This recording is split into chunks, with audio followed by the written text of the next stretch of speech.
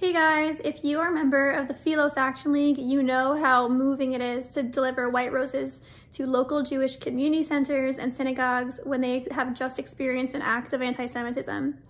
I have done these PAL show-ups several times now, and it never fails to move me at the overwhelming gratitude that the community experiences right when they're in the middle of feeling so unseen and so alone.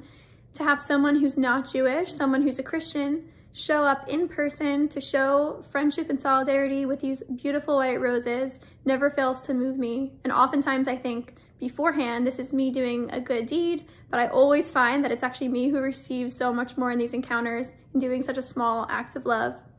This Giving Tuesday, we are raising funds for our White Rose Initiative so that we can have more and more Christians around the country spread the light of Christ by showing up to our Jewish friends and neighbors in their moment of suffering and in the wake of rising anti-Semitism. Please keep your eyes open for this coming Tuesday so you can learn more about how to get involved.